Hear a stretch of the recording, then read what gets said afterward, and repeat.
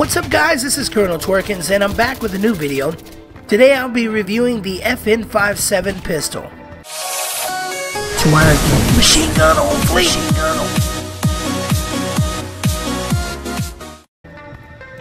This Belgian pistol is semi-automatic and has a low recoil and a nice comfy 30 round extended magazine, making for a grand total of 180 rounds. And if you purchase the 2 extra clips skill from Careerist, you'll have a whopping 240 rounds total.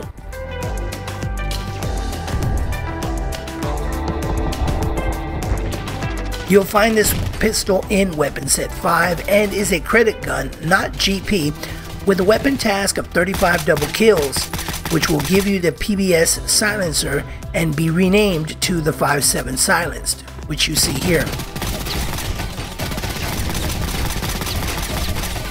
You can purchase the weapon task for 200 GP, which is what I did, so that I could show it to my loyal fans. Wink wink. Now these are the stats.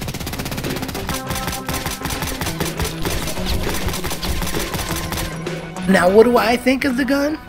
I think it's awesome. Granted, I don't really have any pistol skills, so taking this into A5 was not necessarily the best way to show it off.